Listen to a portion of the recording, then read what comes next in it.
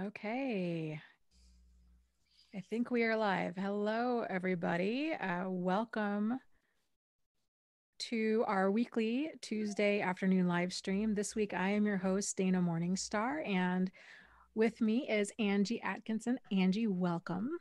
Thank you. Always happy to be here. It's always great to have you. And so, I guess to get going this week, I had a great question that was sent to me, and I figured we could just open with that and then we'll hop into the chat. So, if for those of you that are joining us, if you have any questions for me and Angie, just feel free to type them in the chat. And yeah, there we go. So, okay. That's good.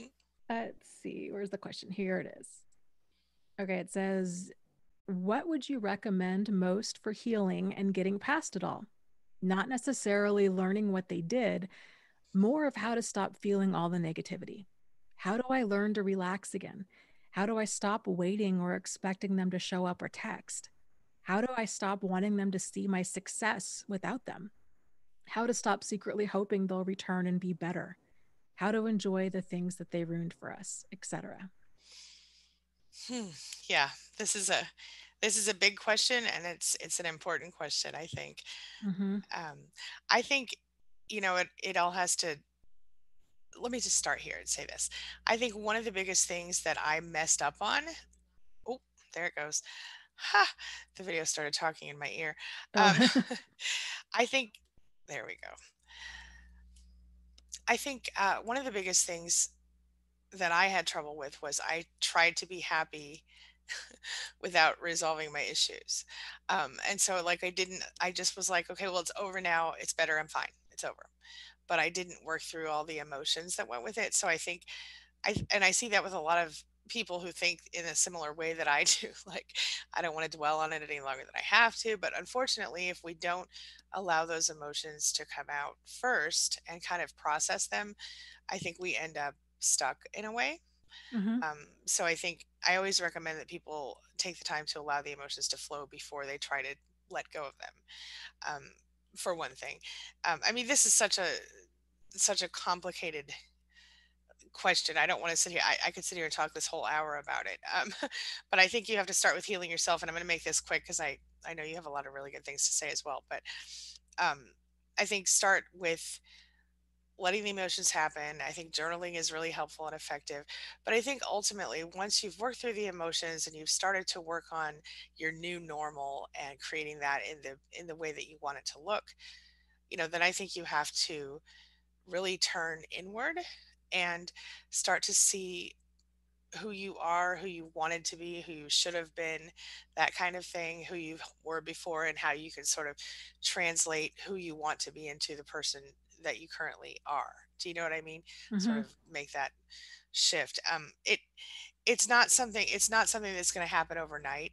But ultimately, I think for me, it was about number one, letting go of all of the old things that the narcissist put in my own head about who I was, who they thought I should be, who I wasn't, and then um, working on understanding my own self worth and self value, not just self, but my value to the world around me. Mm-hmm. And developing what I would say is actual self esteem or self confidence, not just um, sort of the mask that maybe I wore before that just sort of hid my real self. Not in a way because I was told who I was by various people in my life and I wasn't that. But I tried to be who I was told I was supposed to be and I failed. And so I think um, I thought that I was wrong or bad. Anyway, I think we all have to find who we are and embrace that person, embrace that part of ourself, and then we have to go from there. What are your thoughts? Mm-hmm. Well, I think you bring up a really interesting and valid point about the just feeling the feelings and how so many of us, after something traumatic happens, we feel like, okay, well, it's over. So therefore, I just need to move on. Right. And I think that really speaks to how there's um,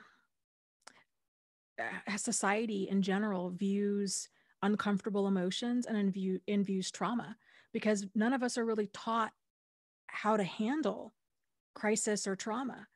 And so I think kind of the default is, well, I guess I should just get on with it, right? Because we don't know, like, what's the other alternative. The other alternative feels like, well, I guess I'm just going to sit here in my misery and be stuck, so I don't want that, so I guess I'll just get over. But like you're saying, the middle ground there is, or actually the true way out is to allow ourselves to feel how we feel. And um and that's how we process through these emotions. It's not by avoiding them or denying them or suppressing them. So I think a lot of people get stuck in not knowing how to handle the anger and the hurt and the fear and all of the different emotions that go along with it. Um, and as far as, let's see, stopping. Well, okay, so she mentions a couple of different things, like how do you relax again? How do you stop waiting or expecting them to show up or text? Uh, Yeah, and I think for this has to be an active process, right? You can't just so I want to pause really quickly. I started to Mhm. say something, but I was accidentally muted. Oh, um, really quick about what you were saying before. yeah. One of the things I think that's happening today is that, books like The Secret and other law of attraction type books came out, and I found those and I thought, oh my gosh, this is the way. This is the way. And I do agree that the law of attraction is effective. However, I think a lot of those books and that those a lot of teachers of this topic, they come out and they go, you know what, you don't have to feel how you don't want to feel, and you can, really choose whether to feel happy or sad or angry or whatever. And I believe that up to a point, but I also know that when you have been through trauma, you can't just let it go and pretend it didn't happen. And I Mhm. think, you can, but it will come back and bite you in the butt or the brain, either way, eventually. And so I think it's really important for people, even those who do subscribe to that, which again, I'm totally pro law of attraction, but I'm also pro processing emotion. So I just wanted to throw that out there. But as for the other two questions, what were they? How do you stop? How do you learn to relax again? And how Okay. do you stop kind of, well, I guess let's start with that one. How do you Okay. learn to relax again? Okay. So I think for me it was a process, because you are so I was, and I think a lot of people can relate to this, so very like caught up in keeping the narcissist calm or playing, doing whatever they needed you to do so they didn't go crazy on you every day, sort of managing their emotions, that you stop even knowing how to relax or how to talk about yourself or anything. So I think you could start with things like meditation, or and let me just say this with meditation. For me, I'm not a sit down and hold my fingers like this meditation person. Like I have to move. And so I will put like my headphones on and I'll just walk, or I'll, whatever it is for you. It's about turning your brain off is what, in my opinion, what meditation is about stopping the constant flow of, you know, thoughts, the inner Hmm. dialogue, like stopping it for a while so that you can kind of regroup. So I think that anything that helps you do that is a good place to start, whether that is watching old sitcoms or putting in your headphones and walking or sitting down with a candle and some incense and officially meditating, or, whatever it is for you. Some people like to run or, swim or ski, or some people want to paint, whatever kind of gets your head out of that place where the flow is going all the time, the internal dialogue, and start thinking about something else or thinking about nothing at all. It's a good place to start with relaxing.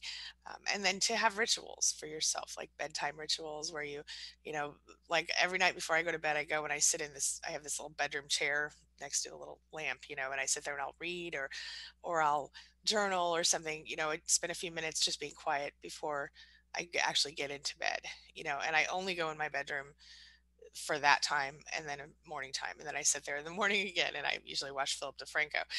But whatever. But I'll sit there and hang out for a few minutes before I go back out into the world, the rest of the house. Or whatever. So I think routines help, and rituals for yourself, as well as learning how to turn your brain off, and then finding things you just enjoy doing that aren't necessarily productive, or you know like if you really love, some TV show, make time to do that thing. Or if you really love knitting, or you know dog care, whatever. I don't even know. Whatever people like, just find something you love to do and do that. uh, Anyway, what are your thoughts on that? I like that dog care. Uh, Dog care, I don't know. uh, there's, well, I guess to start, it depends on what, the relaxing, uh, kind of why that anxiety is heightened. So, like, for example, let me give you a personal example. When I was in high school, I dated this guy who was scary, scary, psychopathic. Mhm. And he stalked me for years. And it wasn't like on a regular basis, it wasn't um, how people normally think of stalking. And, anyways, I lived with this state in the state of heightened anxiety for like 4 years. And I remember during the time thinking, what's wrong with me? Why can't I just relax? Right? This relationship's over. But the reality is it wasn't really over because he was still surfacing every now and again, even if I'd go months um, without hearing from him and then he'd surface. Mhm. So I guess what I'm saying is if if that threat, if this thing, if this relationship with this person is still somewhat resurfacing, if they text you periodically, or if it's your ex and you have kids and you have to see them, that's gonna, or they won't leave you alone, like these kinds of things, that threat's still active. So it's understandable that that part of your brain is still activated, and that's going to take a while to calm down. And it's going to depend too if you are in legitimate danger. um, like in my situation with this guy that I dated, I was in legitimate danger, and so I would have been gaslighting myself, and I was gaslighting myself for a long time, as were other people, telling me, oh, the relationship's over. He's nothing to worry about. Oh, he's just all talk. And it's easy for us to doubt ourselves, or to think, oh, well, maybe I'm making a big deal out of nothing. Um, but the reality is, we don't know if we're making a big deal out of nothing until something happens. But if that something happens means us getting attacked, then that's not a good way to figure out if we're in danger or not. Um, so I guess what I'm saying is, if you've done everything you can do to ensure your safety, uh, having some sort of mace or personal protection, changing your locks, Mhm. moving if you can, um, installing cameras if you need to, getting a dog, doing these kinds of things in order to ensure your safety, that will help you to relax because it's helping you to be more safe. Um, and then everything else that you were saying, Angie, too, with and I really liked what you said about having a routine. I have found for the vast majority of people, myself included, it's that sense of regaining control Yeah. over our lives, of, okay, this, I need predictability and order, Mhm. structure in my life, and just doing that, and it doesn't even have to be to like this insane, like impressive degree. It just, a little bit of routine really helps to ground a person. Yeah. For sure. Yeah. And something that I just saw this comment from Andrea in the chat. She said learning how to refuse emotional flashbacks and redirect your attention and thoughts made a big difference for me too. And I teach this to my clients a lot of times. Pattern interrupts. I've talked about Mhm. it on YouTube bunches of times. And so in those because here's the thing, I think a couple things. Number one, in the moments that you feel that sense of, I want to say, deep emotional pain, that sense of almost desperation to feel better, to feel, or to, maybe you're not even thinking about feeling better, but you just feel so horrible. You know what I'm talking about? Mhm. Um, in those moments, I find, yeah, if you can just let the emotion out, great, and move on, great. But sometimes it's too hard in those moments, and you need to stop feeling that way. So because you feel almost like you might expire. Do you know what I mean? Mhm. Um, and I think when she said redirect your attention and thoughts, to me that I thought pattern interrupt right away, and that's taking the time to switch it up a little bit, like to kind of get out of your own head. So maybe, like Bonnie mentioned, watering the garden. Yeah, going outside and doing something different, or standing up from this position you're in and shaking out a little bit, or go brush your teeth or your hair, go take a shower, splash cold water on your face. Anything you can do to sort of distract yourself. It's like when you're telling a Hmm. story and you've told the story a million times and then someone interrupts you and then you can't remember where you are in the story. That's a pattern Hmm. interrupt. So you, because you've told that story a thousand times, so each time you tell the story, you always tell the story the same way. But then, Joe Blow walks in and says something completely random. And you're like, wait, where was I? When you try to go back to the story. Well, it's the same kind of concept with, because what we're doing when we're, going through these painful loops of emotions is a lot of times we're in a pattern. Like you mentioned, you're kind of gaslighting yourself. Well, that's a pattern that you learned along the way. And so if you can start to break the pattern by changing something, and then instead of focusing on what you don't want in that moment, focus on something you do want, whether it's something you're grateful for or your goal instead of the thing you're worried about, focus on that instead and then move forward. Or something else, a completely unrelated, like, boy, those flowers outside are super pretty. Maybe I'll plant some more flowers, whatever. Hmm. Um, just the idea of being able to distract, excuse me, to distract yourself sometimes, uh, and then able to sort of get out of that emotional, like, chokehold that you're in, can allow you to then calm down and then go back and work through it when you feel more capable. But again, I'm very people might think I'm weird when I say what I'm about to say, but crying, we know there are physical pain relief benefits from crying, and we know this, like, through various studies. And if you've ever had a migraine, I have. Hmm. Sometimes crying is the only thing to take away some of that, or to reduce the pain a little bit.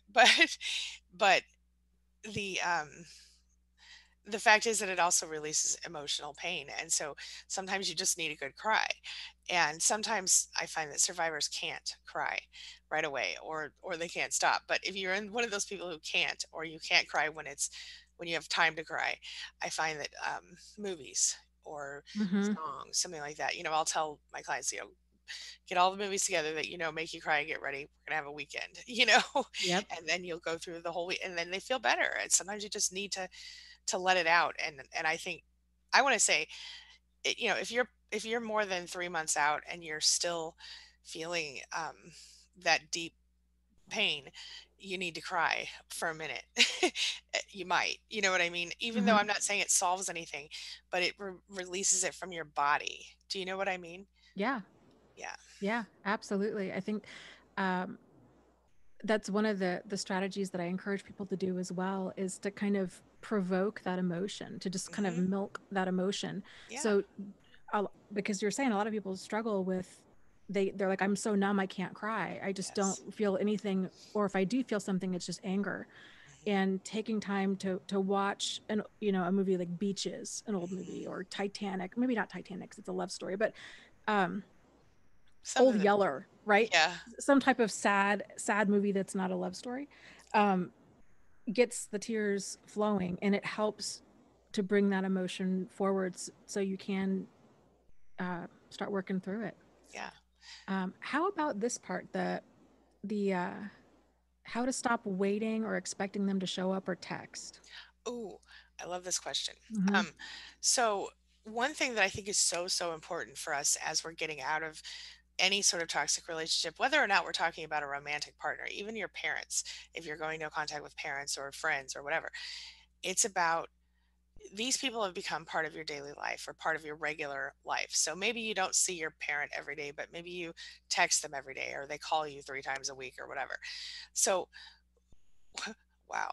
So what you have to do, I just looked over the screensaver on my Oh. monitor thing, and it's, anyway, an old picture, ironically enough, of Mm, something from my childhood. Anyway, um, you have to be able to. I'm sorry, I just got distracted. Read me the question again. That that's okay. Yeah, picture yeah, threw me. sure. It's how to stop waiting or Oh, expecting them to show up or text. Right. Okay. So we have traditions with these people. We have things, and if we live with them, it's even worse sometimes. But, we get up, we have breakfast with them, or we see them as we're having whatever. Um, so I think one of the most important things in this way is to develop a new normal and to think about and do it intentionally if you can. So for example, if in the past, you would get up in the morning and you would make this person breakfast, and then you would, I don't know, lay their clothes out or whatever you did, or maybe you just stood there and talked to them while they did that or whatever. Narcissists have a way of taking up so much of our time and our energy that a lot of times when we get away from them, we just are like flailing. Right? We're like, what am I even supposed to do with myself now that I have all this free time? Or Yeah. now that I'm not, serving that person or whatever.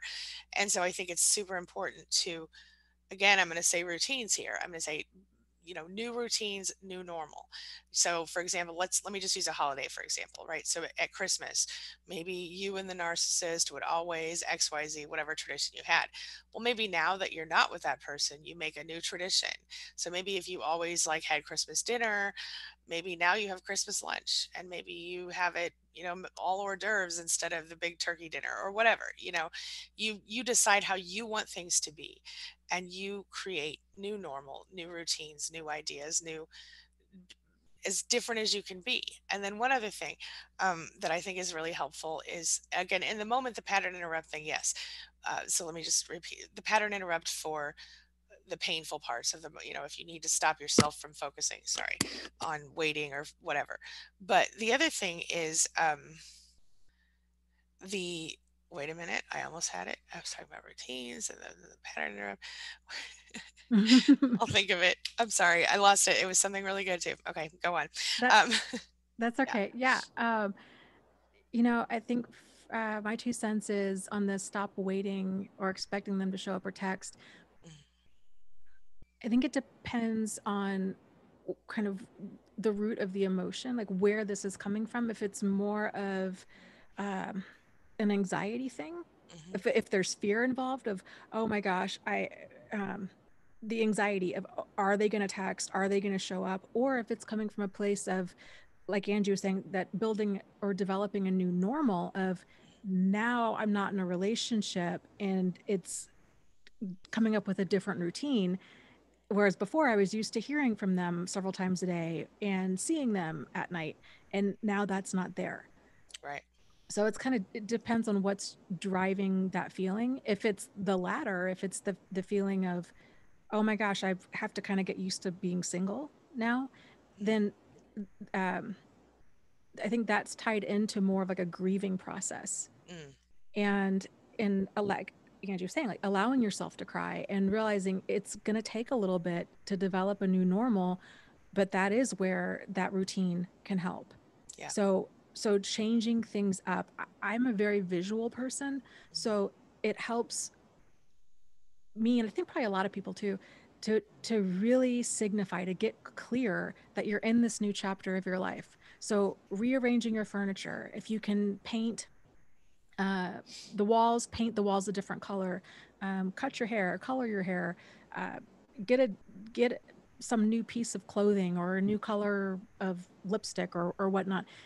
These kinds of things can help to signal to your brain that this is the next chapter. And once it, and then if you start kind of changing up your routine, even if it's just a little bit, let's say you normally have, I don't know, bacon and eggs for breakfast every morning, and that's what you had together. For the next week or so, have, I don't, French toast, Mm, something different. It just changes things up enough to where, because when there's all of this like these residual reminders of our old life, we're constantly kind of being triggered. It's triggering. It's a kind of an activator for all of these memories, whether we want them or not. And so, putting away significant objects to that, from that person or from that relationship, you're like, oh gosh, this painting over our couch is something that his or her mom gave us, and it really reminds me of them. Put it in the closet or in the yeah. basement.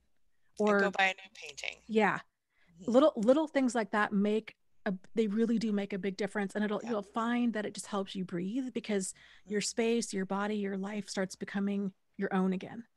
And that was exactly what well, that was part of what I was gonna say, not the whole thing, but I totally agree with you on the rearranging and everything, and I always suggest to people that they get a project and like you said, kind of rearrange everything, or maybe they wanna paint the walls and whatever. Getting rid of the things, I agree with all of that. And the thing that I was actually thinking of that I couldn't remember in that moment was kind of related to that, and it was get yourself a freedom object, right? And what I mean is, what I did after I left my ex was, um, I went to Pier 1 and I was really, really poor at the time and I couldn't afford a lot, but I found this $8 candle holder. Mhm. And it was like a mosaic candle holder. It was very pretty. It just broke like last year. One of the Oh. kids broke it finally, Mhm. but I had it for years and it was just about that big, you know what I mean? And it was, like blues and silvers and purples with the mosaic tiles. It was just beautiful and I just loved it. And every time I saw it, I thought, you know what? I'm free now. I'm not stuck in that, you know, I'm not being abused anymore. I'm not going through this anymore. And I would I kept it, you know, on at first on my TV stand at the house, you know, what was it, those things, entertainment centers, you know, and then when we moved out away from entertainment centers, then I put it on my entryway table and you know, I just loved it and it felt every time I saw it, it reminded me it gave me good, warm, fuzzy feelings. So what I suggest to people is they find something like that that they think is something beautiful, something that every time they see it, it kind of makes them feel a little bit happy, even when they're not feeling super happy, you know, and get some, and it doesn't have to be expensive. Like I said, mine was like an $8 candle holder, you know, and I just put little tea lights in it. That was it. Mhm. And it was just made me happy. So find something that makes you feel a little bit happy because when you see it, it's so pretty, or it gives you that feeling of warm fuzzies, you know what I mean? And use that as your sort of transitional, put it somewhere you can see it all the time, put it somewhere that you know, when every time you see it, you feel a little warmth, and that kind of is a little way to, you know, jazz up your your recovery a little bit in a fun way, I guess. Mhm. I always thought that was helpful. So little reminders to remind yourself that this is not a bad thing, I guess, or to remind yourself that your new life can be beautiful, and Yes. everything that you said with rearranging. And if I mean, if you're not moving out of the house or apartment or whatever, then definitely rearrange, definitely make it look totally different than it did when they lived there, because that will be another, like you said, way to kind of shift your head out of that relationship. And one last thing, look at it as not a horrible life situation, but as an opportunity to redefine who you are and what your life looks like. And I think if you take the right attitude with that, it can actually become kind of fun, Mhm. and you can, now that you're older and you're wiser and you're not, you know, you can really define yourself in a way, um, that you do with intention. So who do you admire? Who do you wish you were more like? Who, you know, what qualities about yourself are you not so thrilled about? You know, what can you know, who do you want to be? And that's that, to me, that's an exciting place to be, is to be able to, and you can really be, anybody can be there anytime. We have this ability to redefine ourselves every day if we want. Right. But I think choosing intentionally who you want to be and what you want to do going forward is incredibly empowering, enlightening. Um, it can change your life in really, really good ways. So I try to look at it from that perspective when I can. And again, I want to reiterate that I understand that the initial months are very difficult, and I'm not pretending they're not. But if you can start to shift your way of thinking from, you know, lack to abundance. And again, I'm not trying to, you know, get all woo woo on you, but from what I don't have to what I do have, from what I'm missing to what I'm grateful for, you know, that kind of mind shift as you do get through those emotions, it makes a huge difference. I agree. I agree completely. Focusing on the positive, and not in like a toxic, No. invalidating way, which I know we're both saying that same thing. I just want to make it Yeah, clear I'm with you. to the community. Hmm. It's um, seeing our future uh, as like, yeah, this is the next chapter in my life, and I get to decide who is in it and for how long and what this chapter is going to be full of, and it doesn't need we can shift the focus from like getting over our ex, or healing from abuse, like that heaviness, to making this next chapter in our life the best one yet, or Exactly. um you know, really like learning how to actively love myself, Yep. these kinds of things. So we're steering into something that's positive instead of running from something that's negative. Exactly. And A- yeah. yeah. And also, you know, if this helps anybody watching today, the very best revenge you can get on any narcissist is to live an amazing life without them, without even thinking Mhm. about them. And there will be a day that you will wake up and you will not think about that person. And then that night when you go to bed or the next day, you'll go, oh my God, I didn't think of them all day today. You know, it will happen. And then you'll know that it's getting better. But it's not like it just snaps at that moment. It gets a little better every day. Fill up your life with things that you love and people that you love. And before you know it, this toxic energy will become something that's a thing of the past for you that you don't live with every day. And part of what you're doing when you're going through the grieving process is releasing the idea of the person you actually signed up for or thought you were ending up with, um, or even if it's like your parent, the idea of who you thought a parent was supposed to be for you, or what kind of parent you wish you had, letting go of that image. Because the truth is, if we all sat down and thought about what we were really trying to hold on to when we go away from a narcissist, or even when they leave us, we would we would have to admit to ourselves that we were missing something that we really don't want. Mhm. At least not on if we're talking literally. We don't literally want a person who constantly makes us feel bad about ourselves, or Right. constantly destroys our, yeah. So, yeah, Right. And that kind of ties into the next part of our question. I know we need to start moving on to the chat, so maybe we can wrap this up in like the next 5 minutes or so. But sure. um, the how do we stop secretly hoping they'll return and be better is, to really see that behavior for what it is. Hmm. And when we when we start filling up our life with people, places, things, experiences that are nourishing and that we enjoy, the pull to toxic people or less than nourishing relationships, it loses its appeal. Mm, And and before that happens, we might need to remind ourselves a handful of times. Like one of the things that worked for me was reminding myself when I found myself missing him, it was like, Dana, you don't miss him. You miss the man he pretended to be. that's right. And, see this behavior clearly and secretly hoping that they'll return and be better. It Change doesn't work that way. It really does. And I think truly understanding that when dysfunctional behavior is present, it's because functional behavior isn't. So it's not that a person, even if they were to be like, yeah, I'm totally going to change. I'm going to go get into therapy and I'm going to, get a life coach. I'm going to do all these things.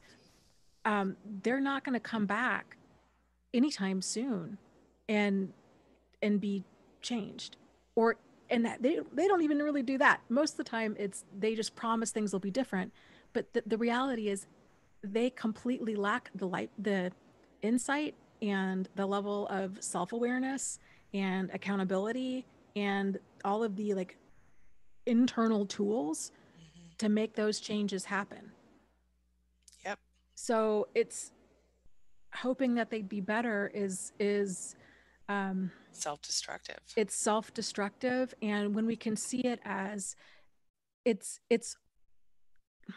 I'm trying to say how to phrase this in a way that doesn't sound kind of so harsh, but um it's very naive. And I know that that sounds harsh, but I can't think of a better way to put it right now. But Idealistic. it's the malignant optimism, There you go. you know, Yep. because it's not reality. And uh, but this is one of those things that gets passed around society as truth. Oh, people can change, and oh, forgive and forget, and true love conquers all, and all of this. It's that stuff's nonsense. It goes great on greeting cards, Right. but this is no way to live your life. You're going to go straight off a cliff. You're so right. So it's important that the only sign of changed behavior is changed behavior. It's not empty promises, and it's not um, somebody being on their best behavior. Like changed behavior, it takes time over a consistent, you know, uh, consistent events Right. to see has this person actually changed. But the thing is, when we love ourselves, when our self esteem is at a level, when we know how to give ourselves love and how to nourish ourselves, and when we're okay with um, being single, and we know that we're worth valuing, and that we have self worth as a person, and we have healthy standards for our life, Hmm. it doesn't matter if they've changed or not, because the potential damage to us is too great. And so I don't know. I guess what I'm saying is there's a lot of factors that work. Working on self-esteem is a big one. Reminding ourselves of who they actually are versus the relationship we thought we could someday possibly have, or Hmm. who they pretended to be on their best behavior, makes a difference. Um, Absolutely. do you have anything on that, Ted? No, I say let's jump into the chat. I'm with Okay. you with what you said. Yeah. And I think what I said kind of tied in. Do you have a question for us? Um, I did. Let me here. First one, Crystal, who says, "Is there any way to get them to stop provoking? Gray Rock only encourages him to be more vindictive and provoking, and it never stops." Okay. If Grey Rock is encouraging him to be more provocative with his behavior, then that means it's working. So keep doing it. Now, if you're being physically abused in any way, this does not count. This is not the advice you should hear. But if it's just just emotional, psychological stuff, if you hold out on the Grey Rock, they'll eventually break. Um, with that being said, if you're dealing with them because of a child or a business or something like that, all business all the time, no emotions at all.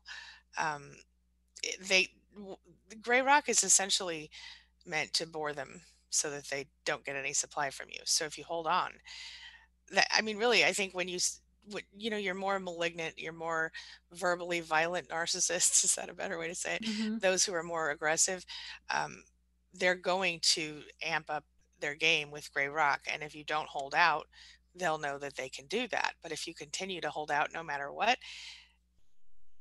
they'll break and they'll stop and they'll try something else. A lot of times then they try the love bombing thing or they try, silent treatment or whatever, but it shuts them up um, if you hold out. In my experience, Dana, what are your thoughts? Yeah, I guess I have a couple of thoughts on this. I guess I'd want to know, is this person a, who is this person, and do you have Right. to see them? Yeah. If you don't have to see them, then I would just cut contact. Hmm. Uh, and then I would also want to know, how are you doing Gray Rock? Because uh, Valid.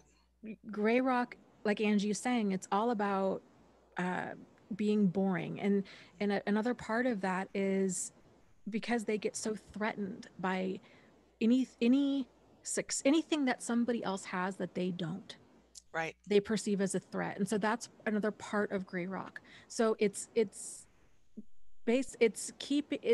basically sharing the the details of your life as you would share them with a complete stranger in an elevator. So it's so not at all. It's brief, pleasant, polite conversation that's just surface level. It's Yeah. about the weather. It's about, and you're basically smiling and nodding. The whole goal with Gray Rock is just to not rock the boat, Right. because there's no point. Right. And so if they are, and here's the thing with provoking is provoking, yes, I get it. I totally get it. That is a struggle and a half to get to the point where we can be unreactive to that, but just realize this is not, you're dealing with somebody who has some serious limitations Hmm. with their behavior and in immaturity with their behavior and in everything. So, trying to set boundaries, trying to have a give and take conversation, trying to, be solutions oriented, all of that does not apply when you're Right. dealing with a power, like a domination driven type person. So, um, it takes two people to argue. So realizing if their goal, and I get it, I get it. I've had a handful of people like this in my life over the years, where you're like, man, I feel like you're trying to start a fight. Hmm. No, um, And they are and they a lot are of right, times. right, and Yeah. they are.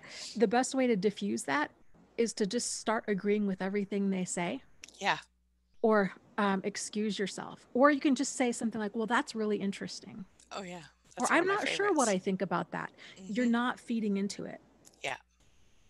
So, um, or you're flipping the conversation back on them. You Yeah. know, if God, I had a coworker who would do that stuff all the time. It used to drive me nuts because I didn't realize that that's what was going on Hmm. until one day I'm like, oh my God, um, this is all intentional. And uh, oh yeah, then it was a game changer. But if you realize you're kind of walking into a trap, Hmm. right? Um, to put it back on them, like if they're asking your opinion because they want to argue with your opinion, and you can kind of see that train coming, put it back on them. If Hmm. they say, "Oh, I don't know, I'm thinking about, selling my house," and they're waiting for you to give your opinion about that so they can argue with it, then you'd say, "Oh, well, that's interesting. I hope you find another home that you're really looking forward to, Hmm. or whatever." Like you're not. There is nothing other than kind of lukewarm, surface level conversation with them, I guess is what I'm saying. Yeah. And then Yeah. it kind of, once you emotionally detach from it, it Hmm. almost becomes amusing because Oh, it's it so does. yeah, Yes. like it's so ridiculous, Hmm. and it's just kind of fun. It feels uh like with this coworker I was talking about, I felt a lot like Mario in the Super Mario games, where like the little turtles, like all of these little different things are coming down to Mario. Hmm. Like the little turtles are coming, and then like the all of the different threats, and you're just jumping over them and Yeah. squashing them and kicking them out of the way, and It's you're really just good when you get the fireballs. yeah, yeah, Yeah. Sorry. yeah, Yeah, exactly. love it. Yeah, no, I'm totally with you on that. I think that's all true. And that is important. You're right. And I didn't even think of how are you doing, Grey Rock? But that's the truth. And it's not about one thing I know a lot of people think, it means try not to talk to them or try not, but you don't, you use Grey Rock in exactly as you described, where it's just about not making waves and boring them, essentially. Right, because a Yeah. lot of people, when they do gray rock, what they're doing, and here's another tip too, is to make sure that your body language is matching up with your verbal language. Yes. Because a lot of people will be like, oh yeah, I'm totally doing gray rock, and then I come to find out, oh no, they're actually, their body language, they're you can tell they're visibly upset by this other person's presence, or they're sitting on the other side of the room, or all of their body language says this person's really getting to me. Yeah, or if you're anything like me, it's all readable in your face. Mhm. Like you can, you make a, Yeah. you know, you don't even realize. Yeah. Right, right. So give yourself like a little practice doing a poker face. I used to practice in the mirror. I would practice and feel how it felt so that I knew in the moment how to hold my face. Mhm. You know, practice.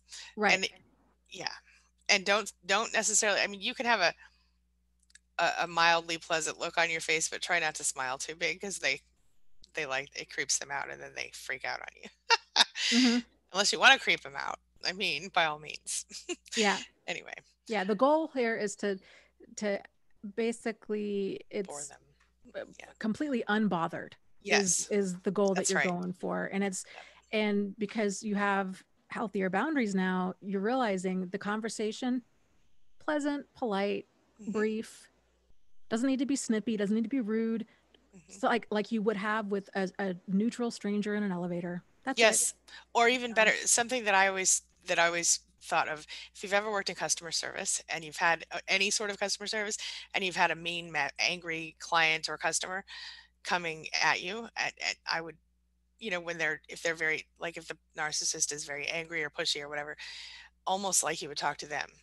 Like, "Sir, I mhm. totally," not calling them sir or ma'am, but, for example, like, you would talk to a customer, "I totally understand your experience." You would, totally understand what you're talking about. So sorry that happened. Won't happen again. You know, I've seen that work as well, not necessarily as a gray rock, but as a calm them down kind of thing. So the Yeah, customer service voice, you totally. know. Just real quick, as an aside, I used to work customer service many moons ago too, Yeah. and one of the things that really helped me to detach emotionally was Hmm. that something by accident. But I worked for this company, and they would have secret shoppers, Uh-huh. and they would also have secret shoppers cause a scene, and they would see how we would handle it.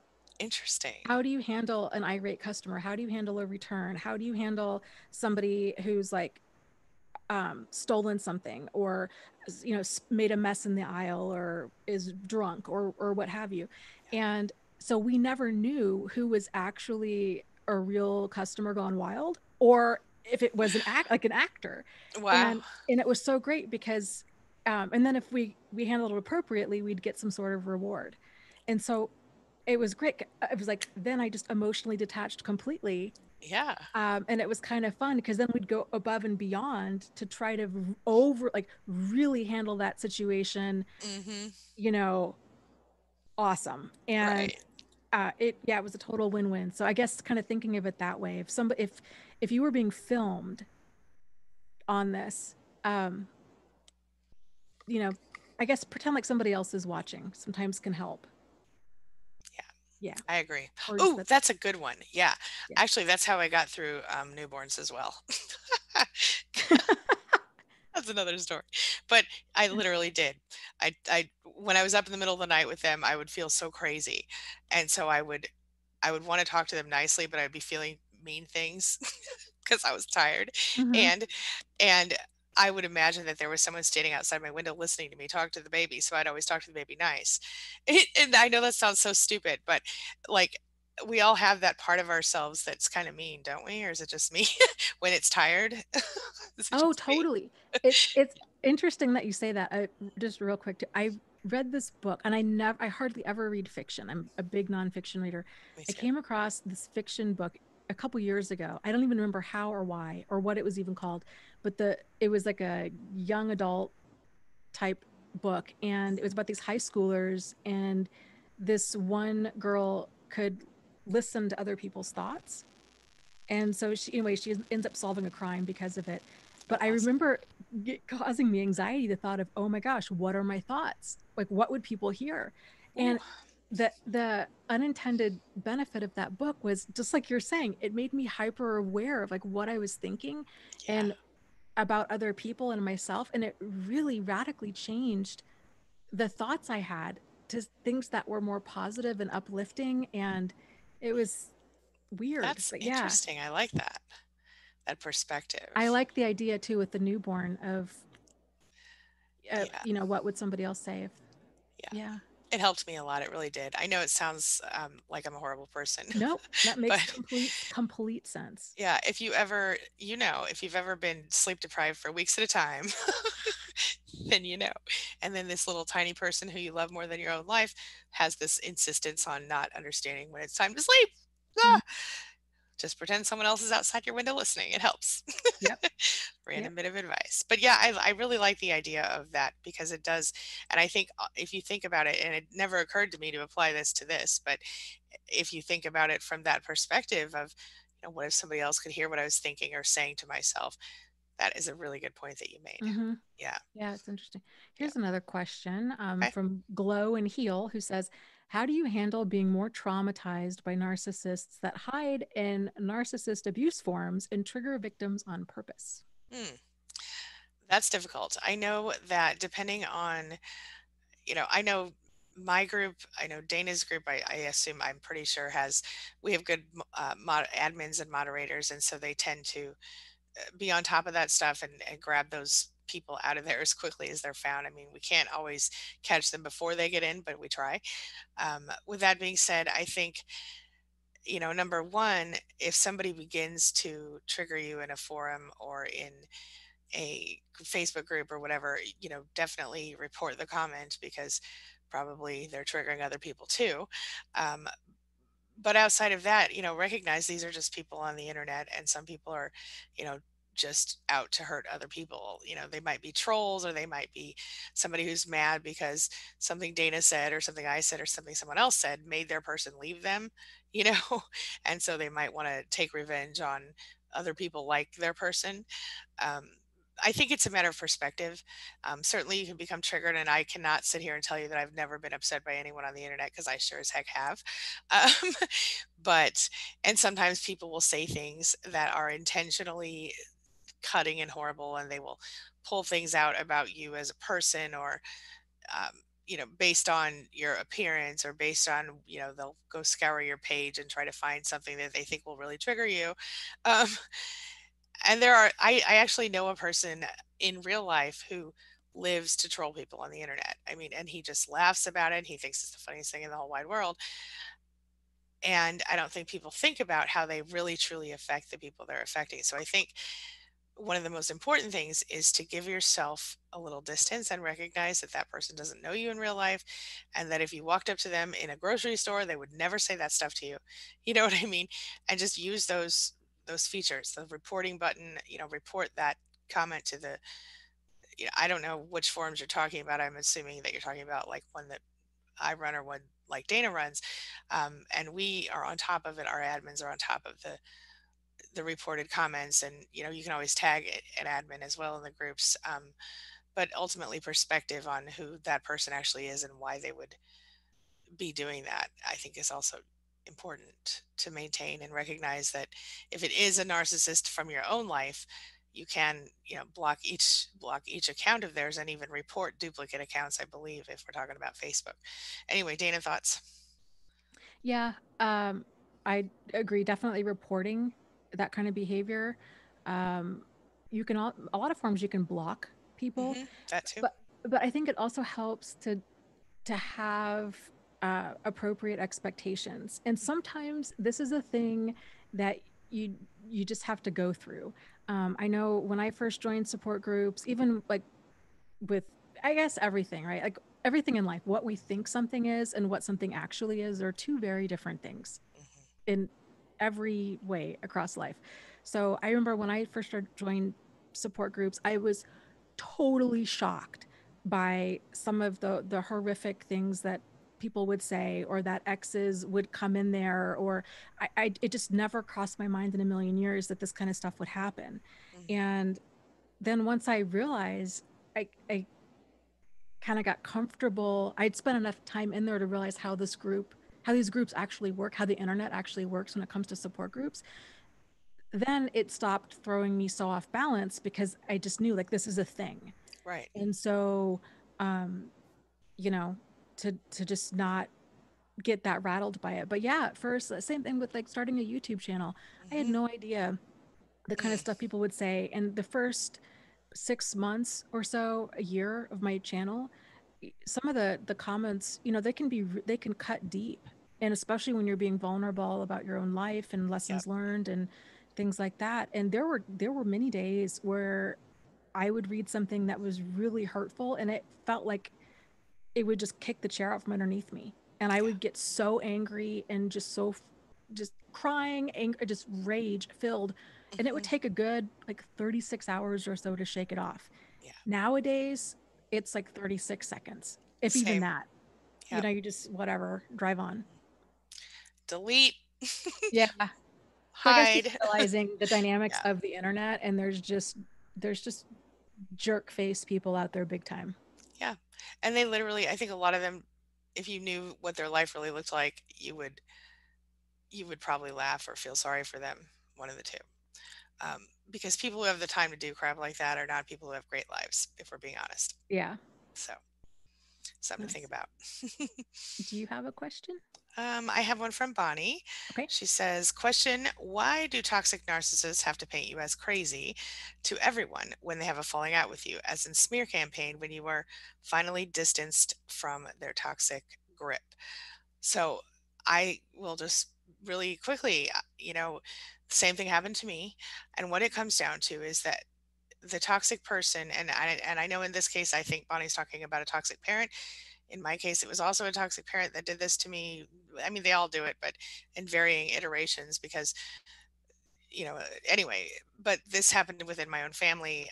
The smear campaign is still probably going on, if I'm being honest. Um, and it's just because they can't handle the idea that you would leave them because of them.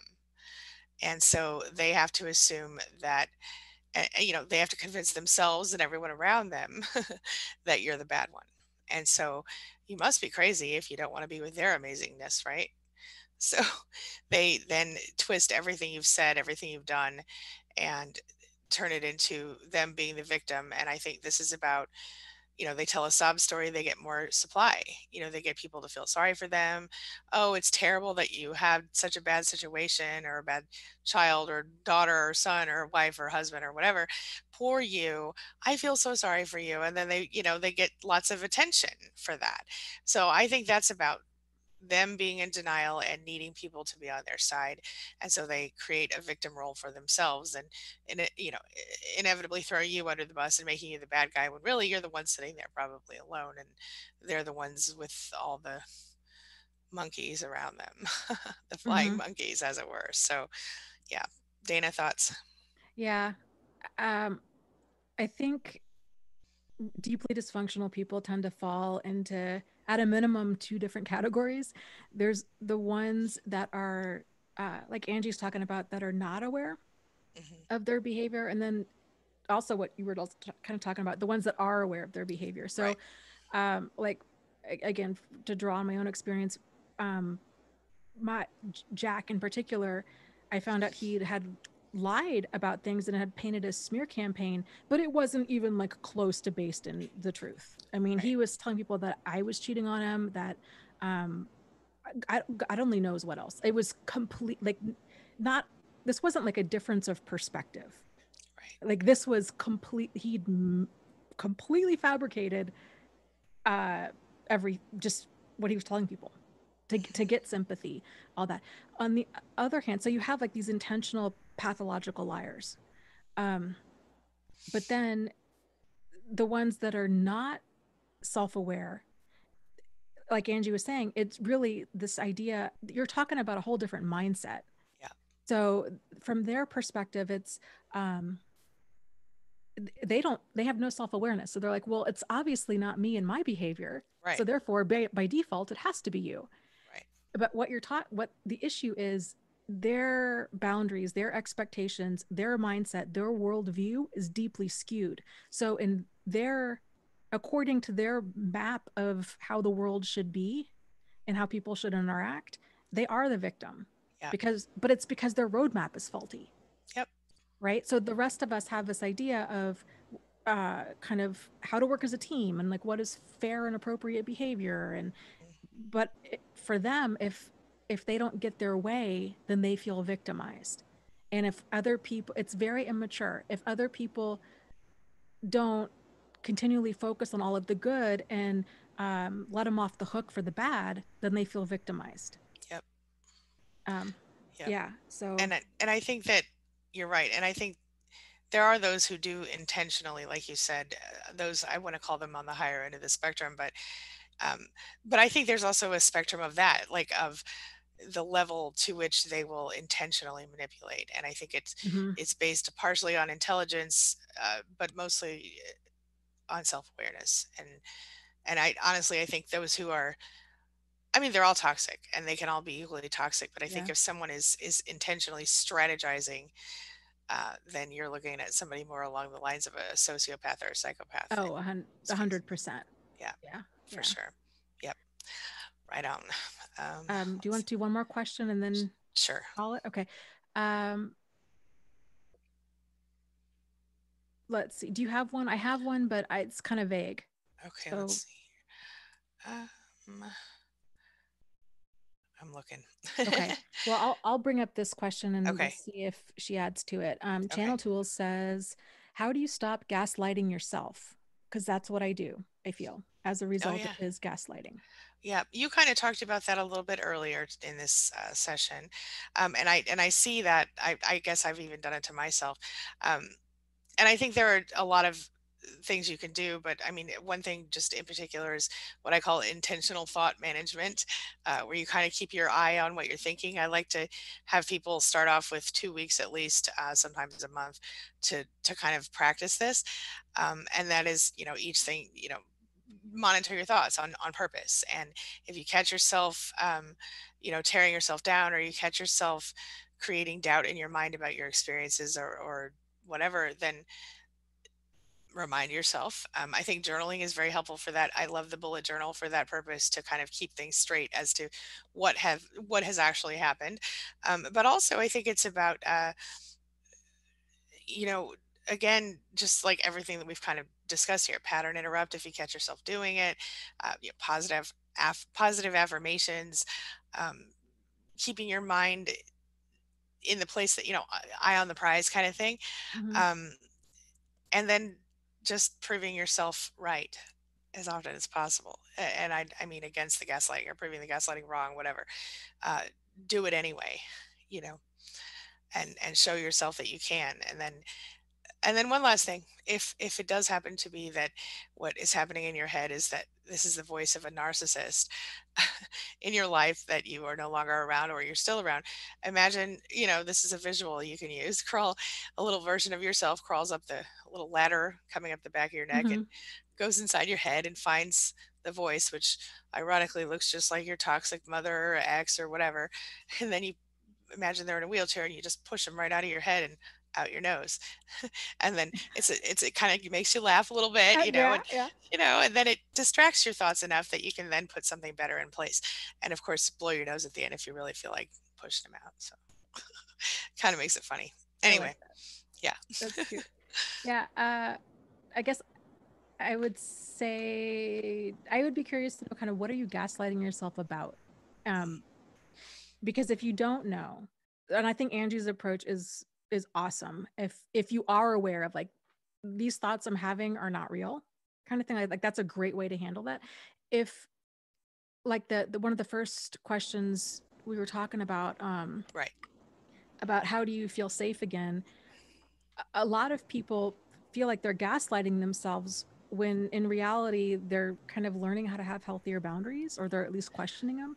So they're like, what's wrong with me? I don't feel safe. What's wrong with me? I have trouble trusting.